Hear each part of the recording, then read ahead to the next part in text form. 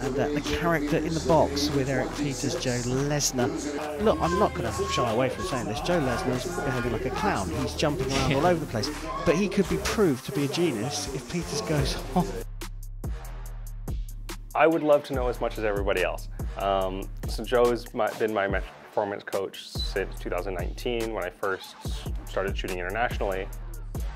Ron and him came to a decision that, you know, we wanted someone just to make me comfortable, make me laugh, have some fun, and realize how absolutely absurd it is to be there. The 10.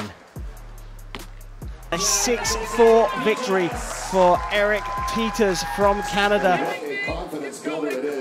I didn't really have a clear idea of how much he was going to be acting up. I don't think I've ever felt more relaxed.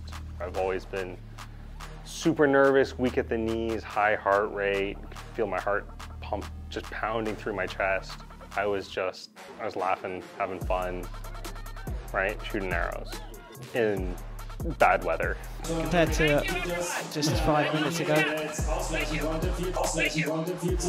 Joe's just enjoying his 15 minutes of fame here, I think. I think he really is. I think he's... I mean, did you know he loved you? Well, unless there's another chef in the crowd. My first reaction was I really shocked, I really surprised, because in first time in my life, someone tried to be more famous or someone tried to get in front of the archer in the podium. This was really a surprise for me, because our job as a coach always has to be guide and support our archers. Because I saw that and I said, my coach, what is this do? He like, good thing for me. I don't like if someone yelling me. I think just I have to beat him. I have to beat him, and this is good for me actually.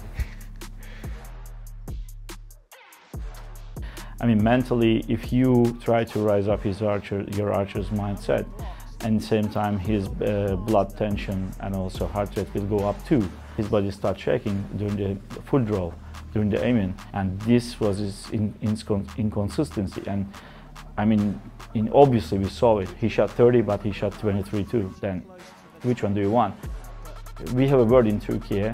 Any broken watch can show the correct time 2 times in a day. You can have good ends, but in the average, I don't see any benefit on it. I think purposely trying to distract somebody at full draw, maybe not. You know, kind of out of respect when someone else is shooting. But then again, I think archery is a little bit too quiet. If someone's next to you and they're shooting and someone else is talking, like, and you can't shoot through that and that's a distraction, then, well, like, you shouldn't be up there. And Mete Gazos is going to repeat that feat from Daryl Pace here in 2023. A quick shot from Peters, but the celebrations have already begun.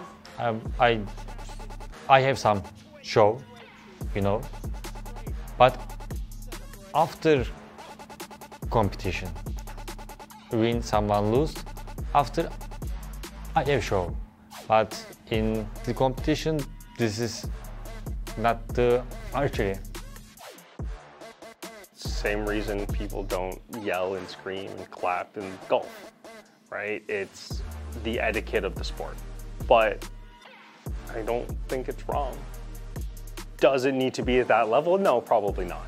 Us being so serious and stoic all the time, I think that's just what we've always done. Have some fun with it. Like, we're not doing anything that serious. It's the most serious, unserious thing we will ever do in our lives.